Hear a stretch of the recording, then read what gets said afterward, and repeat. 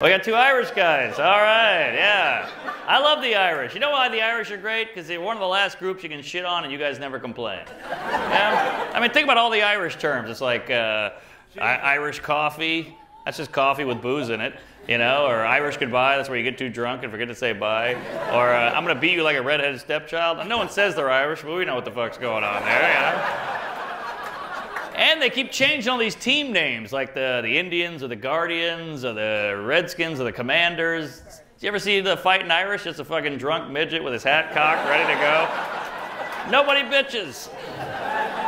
You guys are tough, you never complain, and, you know, you guys are they call you the N-words of Europe, and if you rearrange the letters in ginger, all right, just say it, there we go.